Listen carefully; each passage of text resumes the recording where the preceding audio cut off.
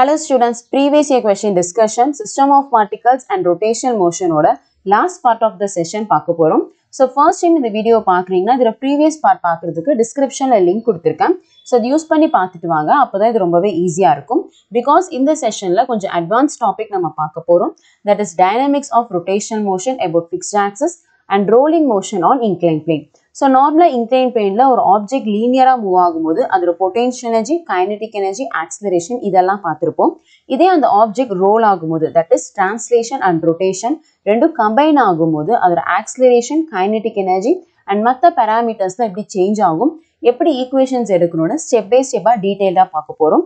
So வீடியோவை skip பண்ணாம கடைசி வரைக்கும் பாருங்க. And questions பார்க்க ஆரம்பிக்கலாம்.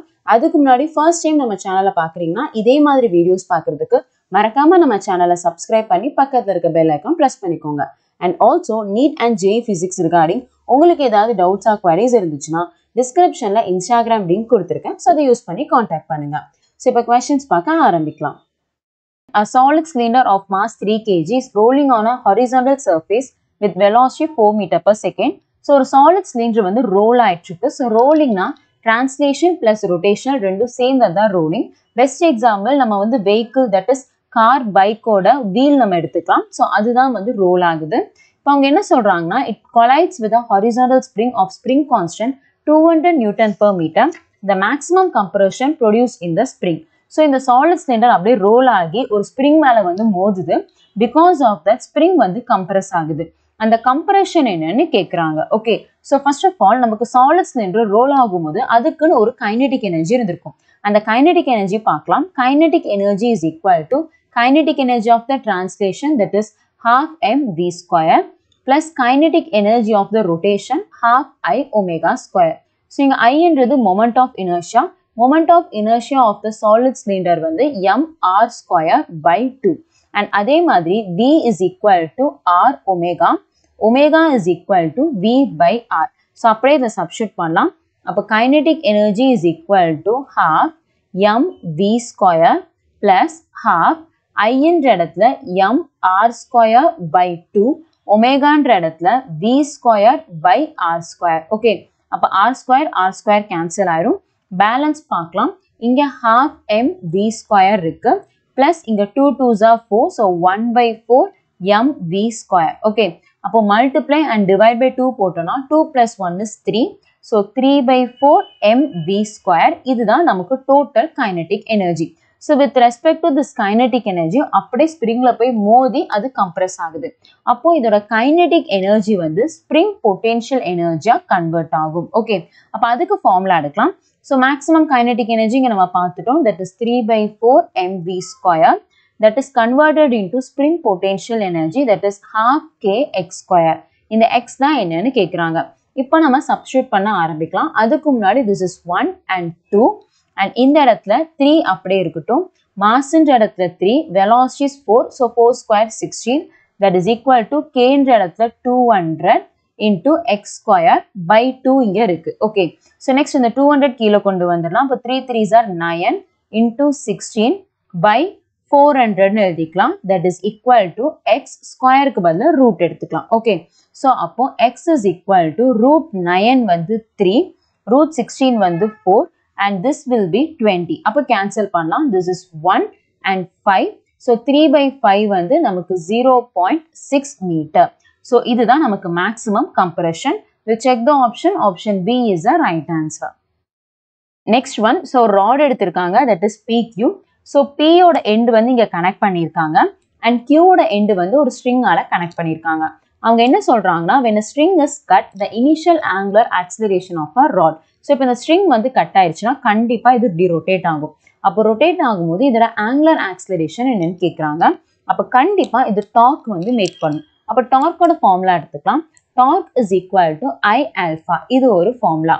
Next one, torque is equal to R cross F. இது ஒரு ஃபார்முலா. So இது எடுத்துக்கலாம். இந்த ரெண்டுத்தையும் ஈக்குவேட் பண்ணலாம். So this is equation number 1 and this is equation number 2. So அப்போ I alpha is equal to R cross F. Okay. So இங்க I என்றது moment of inertia. So இது வந்து rod ஓட endல தான் நமக்கு rotate ஆகுது. கரெக்டா? Because axis இந்த இடத்துல தான் இருக்கு. இது இப்படி தான் rotate ஆகுது. அப்போ rod ஓட endல நமக்கு rotate ஆகுதுன்னா அதோட moment of inertia I is equal to ml square by 3. Next alphaன்றது angular acceleration, அதை நம்ம கண்டுபிடிக்கிறோம். Rன்றது position. So with respect to the center of mass பார்க்கணும். So center of mass midpointல இருக்கும். அப்போ total length L னா இதை வந்து L by 2 எழுதிக்கலாம். Next என்ன force இங்க act ஆகுது? Gravitation forceனால தான் இது வந்து கீழே வந்துச்சு. அப்போ gravitation force mg ன்னு எடுத்துக்கலாம். இப்போ cancel பண்ண ஆரம்பிக்கலாம். That is L நமக்கு cancel ஆயிடுச்சு. M cancel ஆயிடுச்சு. Balance நமக்கு 3 இந்த side போயிடுச்சுன்னா alpha is equal to 3 by 2 GL. Okay. So 3G by 2L. We'll check the option. Option 1 is the right answer. A small object of uniform density rolls up a circular surface with the initial velocity v and reaches up a maximum height of 3v square by 4g with respect to the initial position. So என்ன சொல்றாங்கன்னா ஒரு small object இருக்கு, அது ஒரு curved surfaceல roll up ஆகுது and கீழே இருக்கும்போது அதுக்கு maximum kinetic energy இருந்திருக்கும், மேலே போக போக அது potential energy கன்வெர்ட் ஆயிருக்கும். ஸோ அது ரீச் பண்ண maximum height கொடுத்துருக்காங்க. இப்போ அந்த ஆப்ஜெக்ட் என்னன்னு கேட்குறாங்க. ஸோ ஃபர்ஸ்ட் ஆஃப் ஆல் அது ரோல் ஆகி போகுது. அப்போ total kinetic energy that is translation plus rotational ரெண்டுமே இருக்கும். அண்ட் அந்த கைனெட்டிக் எனர்ஜி தான் பொட்டென்ஷியல் எனர்ஜியாக கன்வெர்ட் ஆயிருக்கும். அப்போ டோட்டல் கைனெட்டிக் எனர்ஜி எழுதலாம், that is half mv square plus ரொட்டேஷனலுக்கு half I omega square is equal to mgh. h தான் கொடுத்துருக்காங்க 3v square by 4g. அப்போ சப்ஸ்டிட்யூட் பண்ணலாம், half mv square plus half I omega square that is equal to mg h என்ற இடத்துல 3v square by 4g. Okay. அப்போ g நமக்கு cancel ஆயிடும். Balance இது ஆப்போசிட்ல போச்சுன்னா half I omega square is equal to 3 by 4 mv square minus 1 by 2 mv square. Okay. அப்போ இங்க multiply divide by 2 பண்ணலாம். அப்போ 3 minus 2 1. அப்போ mv square by 4 that is equal to 1 by 2 I omega square. Okay. அப்போ இங்க cancel பண்ணலாம். அப்படி cancel பண்ணா this will be 1 and இங்க வந்து 2 வரும். அப்போ பேலன்ஸ் நம்ம வந்து moment of inertia வச்சு கண்டுபிடிக்கலாம். and ஒமேகாக்கும் vக்கும் ரிலேஷன் இருக்கு. v is equal to r omega. கரெக்டா? ஸோ அப்போ என்ன பண்ணலாம்னா omega is equal to v by r னு சப்ஸ்டிட்யூட் பண்ணலாம். அப்போ I ஒமேகான்ற இடத்துல v square by r square that is equal to mv square by 2. அப்போ v square cancel ஆயிரும். பேலன்ஸ் r square இங்க போச்சுன்னா I is equal to mr square by 2. So இதுதான் நமக்கு கிடைச்ச moment of inertia. ஸோ இந்த moment of inertia எதோடுதுன்னு பாருங்க, டிஸ்கோட moment of inertia தான் mr square by 2. அப்போ ஆப்ஷன் பார்க்கலாம், option B is the right answer. The ratio of the acceleration for a solid sphere mass m radius r rolling down an inclined angle theta without slipping and slipping down the incline without rolling. So ரெண்டு condition கொடுத்துருக்காங்க. First ஒரு inclined plane எடுத்துக்கலாம். இந்த inclined planeல ஒரு solid sphere இருக்கு. So first அது வந்து பர்ஃபெக்டா ரோல் ஆகி வருது வித்தவுட் ஸ்லிப்பிங். அப்போ ஆக்சிலரேஷன் பார்க்கணும். ஸோ நார்மலாக நம்ம லாஸ் ஆஃப் மோஷன் இன்க்ளைன் பிளேன்ல படிச்சிருப்போம். ஒரு ஆப்ஜெக்ட் ஸ்லைட் ஆகி வருதுன்னா அதோட acceleration a is equal to g sin theta and இங்க ரோல் ஆகுதுன்றாங்க. அப்போ ரோல் ஆச்சுன்னா ரொம்ப சிம்பிள், இது டைரக்டா தெரிஞ்சுக்கோங்க. ரோல் ஆச்சுன்னா g sin theta by 1 plus k square by r square. And also இங்க k square by r square using moment of inertia வச்சு நீங்க கண்டுபிடிக்கலாம். அப்படி இல்லைன்னா சாலிட் ஸ்பியருக்கு இது டைரக்டா தெரிஞ்சுக்கோங்க, எப்பவுமே இது constant. For solid sphere k square by r square is equal to 2 by 5. So டிஃபால்ட்டா இது தெரிஞ்சுக்கிட்டோம்னா it will be easy. Next அவங்க என்ன சொல்றாங்க, இப்போ வந்து ஸ்லிப் டவுன் ஆகுது, தட் இஸ் ஸ்லைட் ஆகி வருது. அப்போ ஸ்லைட் ஆகி வருதுன்னா acceleration for sliding is equal to g sin theta. Okay. So இந்த ரெண்டுத்துக்கும் ரேஷியோ கேட்குறாங்க. அப்போ சிம்பிள் நம்ம டிவைட் பண்ணலாம். அப்போ g sin theta கேன்சல் ஆயிடுச்சு. Balance 1 by 1 plus k square by r square. So k square by r square நமக்கு என்னன்னு தெரியும், which is 2 by 5. அப்போ cross multiply பண்ணோம்னா 1 by 7 by 5. அந்த 5 வந்து நியூமரேட்டருக்கு போயிடும். அப்போ ஆன்சர் வந்து 5 by 7. 5 is to 7. We'll check the option. Option 1 is the right answer. Next one, a disk and a solid sphere of same radius but different masses roll off on a two inclined plane of the same altitude and length. ஒரு inclined plane இருக்கு, அதோட height and length வந்து same. So அதில் disk and solid sphere ரெண்டு எடுத்திருக்காங்க, அது ரெண்டையும் role பண்ண விடுறாங்க. இப்போ அவங்க என்ன கேட்குறாங்கன்னா which of the two objects get to the bottom of the plane first. So எது bottom of the plane வந்து first reach ஆகும்னு கேட்குறாங்க. ஸோ ஃபர்ஸ்ட் நமக்கு என்னன்னா இங்கே டிஸ்டன்ஸ் வந்து சேம்ட்டாங்க. அண்ட் ஆக்ஸலரேஷன் பார்க்கலாம். நம்ம ஆல்ரெடி லாஸ்ட் சம்ல பார்த்தது தான். that is a is equal to g sin theta அப்படின்றது according to laws of motion inclined planeக்கு எடுப்போம். பட் இது role ஆகிறனால g sin theta by 1 plus k square by r square. Okay, and also இங்கே டிஸ்கா இருக்கட்டும் solid ஸ்பியரா இருக்கட்டும் இங்கே இனிஷியலாக வைக்கும் போது இனிஷியல் வெலாசிட்டி ஜீரோவாக தான் இருக்கும். அப்போ ரிலேட் பண்ணுற மாதிரி ஃபார்முலா எடுக்கலாம். that is s is equal to ut plus half at square. Okay, so இங்கே u ஜீரோன்றனால இந்த டேர்ம் வந்து ஜீரோ ஆயிடுச்சு. ஸோ ரெண்டு இன்க்ளைன் பிளேனுக்குமே டிஸ்டன்ஸ் s வந்து சேம். ஸோ அப்போ s சேம், அப்போ 2sன்னு எழுதிக்கலாம்.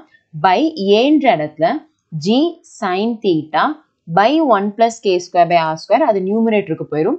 அப்போ 1 plus k square by r square that is equal to t square. அப்போ பாருங்க ரெண்டுத்துக்குமே ஆங்கிள் theta g s எல்லாமே சேம். அப்போ இந்த k square by r square பொறுத்து தான் t நமக்கு மாறும். அப்போ t square is proportional to 1 plus k square by r square னு சொல்லலாம். ஓகே, அப்போ இந்த k square by r square என்னன்னு பார்க்கலாம்.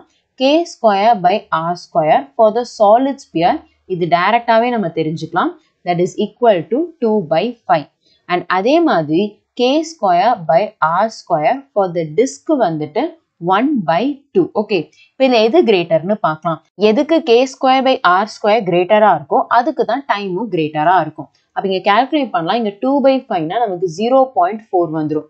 இங்கே 1 by 2னா நமக்கு 0.5 வரும். ஓகே, ஸோ அப்போ டிஸ்க்கு நமக்கு k square by r square அதிகமாக இருக்குது. அப்போ அதோட டைம் தான் அதிகமாக இருக்கும். அப்போ time for the disk is greater than time for the solid sphere. Okay, but அவங்க என்ன கேட்குறாங்க, ஃபர்ஸ்ட் எது பாட்டமை வந்து ரீச் பண்ணுன்னு கேட்குறாங்க. ஸோ சாலிட் ஸ்பியருக்கு தான் டைம் ரொம்ப ரொம்ப கம்மியாக இருக்குது. அதுதான் ஃபர்ஸ்ட் பாட்டமை வந்து ரீச் பண்ணும். அப்போ solid sphere option 2 is the right answer. Next one, a solid sphere is in rolling motion. In a rolling motion, a body possesses translational kinetic energy as well as the rotational kinetic energy simultaneously. அவங்க கேட்குறது ஒரு ratio கேட்குறாங்க. Translation kinetic energy is to translation plus rotation.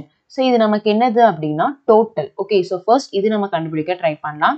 The kinetic energy for the total that is equal to kinetic energy of the translation plus kinetic energy of the rotation.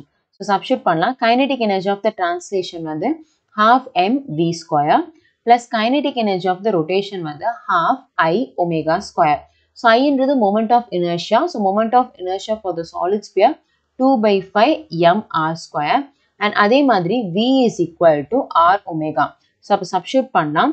So kinetic energy of the translation plus kinetic energy of the rotation that is equal to half m v square plus half I என்ற இடத்துல 2 by 5 m r square and omega என்ற இடத்துல v by r நம்ம substitute பண்ணலாம். அப்போ v square by r square. அப்போ r square cancel ஆயிடும். Balance நம்ம பார்க்கலாம். இங்கே 1 by 2 நமக்கு common, mv square common, next 1 plus 2 by 5 வரும். அப்போ கிராஸ் மல்டிப்ளை பண்ணோம்னா 7 by 5 into 1 by 2 mv square. So இதுதான் நமக்கு இந்த டினாமினேட்டரில் இருக்க ரிலேஷன் எடுத்துட்டோம். ஓகே, ஸோ இப்போ நம்ம சப்ஸ்டியூட் பண்ண ஆரம்பிக்கலாம். That is kinetic energy of the translation by kinetic energy of the translation plus kinetic energy of the rotation is equal to kinetic energy of translation நமக்கு தெரியும் half mv square by kinetic energy of the ரொட்டேஷனில் நமக்கு இங்கே 7 by 5 into 1 by 2 mv ஸ்கொயர்னு வரும். அப்போ இது ரெண்டுமே cancel ஆயிடுச்சு. 5 நியூமரேட்டருக்கு போயிடும். அப்போ 5 by 7. 5 is to 7. Option 2 is the right answer. அடுத்த question. A solid cylinder of mass 2 kg and radius 50 cm rolls up an inclined plane of angle of inclination 30 degree. So ஒரு inclined plane இருக்கு. So bottomல ஒரு solid cylinder வச்சிருக்காங்க. அதோட mass and radius கொடுத்துட்டாங்க. And inclined plane ஓட angle வந்து 30 degreeன்னு சொல்லிட்டாங்க. இப்போ இந்த solid cylinder மேலே வந்து roll ஆகுது with the speed of 4 meter per second. The distance traveled by the cylinder or the inclined plane. So எவ்வளோ தூரத்துக்கு ரோல் ஆகுதுன்னு கேட்குறாங்க. ரொம்ப சிம்பிள். அப்போ பாட்டமில் நமக்கு கைனெட்டிக் எனர்ஜி இருக்கும். கைனெட்டிக் எனர்ஜி வச்சு கண்டிப்பாக அது ரோல் ஆகிருக்கும் அப்வர்டாக. ஸோ நமக்கு இந்த கைனடிக் எனர்ஜி பொட்டென்ஷியல் எனர்ஜியாக கன்வெர்ட் ஆகிற வரைக்கும் அது ரோல் ஆயிருக்கும். அப்போ ரொம்ப சிம்பிள். அப்போ kinetic energy is getting converted to potential energy and roll ஆகுதுன்னு போது டோட்டல் கைனடிக் எனர்ஜி நம்ம எடுக்கணும். That is translation plus rotational. Okay, அப்போ இங்கே சப்ஸ்டிட்யூட் பண்ண ஆரம்பிக்கலாம். Kinetic energy டிரான்ஸ்லேஷனுக்கு half mv square plus ரொட்டேஷனுக்கு half I omega square that is equal to the potential energy. So potential energy with respect to the distance s தான் பார்க்கணும். But potential energy formula mgh னு தெரியும். h நம்ம கண்டுபிடிக்கணும். எப்படி கண்டுபிடிக்கலாம்? That is sin theta. That is sin theta is equal to opposite by hypotenuse. So h by s. So s opposite ல போச்சுனா s into sin 30 is equal to h. அப்போ sin 30 into 1 by 2. s by 2 is equal to h. அப்போ அப்படியே substitute பண்ணலாம். அப்போ half mv square plus half I என்றது என்னது moment of inertia for the solid cylinder mr square by 2 and v is equal to r omega னு தெரியும். அப்போ omega என்ற இடத்துல v square by r square is equal to mg h என்ற இடத்துல s by 2. Okay, so இப்போ இதெல்லாம் cancel ஆகுதுன்னு பார்க்கலாம். r square கேன்சல் ஆயிடுச்சு. எல்லாத்துலேயுமே m இருக்கு, அது கேன்சல் ஆயிடுச்சு. டினாமினேட்டர்ல 2 இருக்கு, அதுவுமே நமக்கு கேன்சல் ஆயிடுச்சு. பேலன்ஸ் பார்க்கலாம். இங்க v square plus v square by 2 is equal to g into s. So இங்க கிராஸ் மல்டிப்ளை பண்ணா we will get it as 3 by 2 v square is equal to g into s. So vன்றது என்னது 4, அப்போ v ஸ்கொயர்னா நமக்கு 16 வரும். So 3 by 2 into 16 gன்ற இடத்துல 10 that is equal to s. அப்போ நம்ம cancel பண்ணலாம். அப்படி கேன்சல் பண்ணா நமக்கு இங்க 5 இங்க வந்து 8 வரும். again இது வந்து 1, இது வந்து 4. ஓகே, அப்போ s is equal to 3 4s are 12 by 5. அப்போ நம்ம கால்குலேட் பண்ணோம்னா we will get it as 2.4 meter. We'll check the option. Option 4 is the right answer.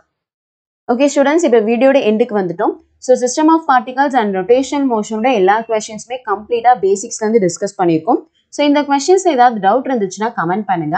And இந்த வீடியோ உங்களுக்கு யூஸ்ஃபுல்லாக இருந்ததுன்னா மறக்காம லைக் அண்ட் ஷேர் பண்ணுங்க.